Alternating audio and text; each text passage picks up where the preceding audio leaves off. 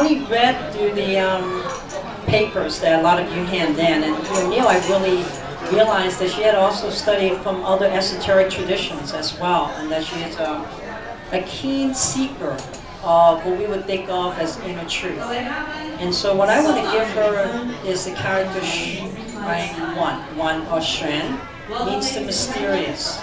May the mysterious always continues to unfold in her life, and may she find the mystery about her own self that continues to unravel, so that she can give the genuine, authentic aspect of herself to her clients.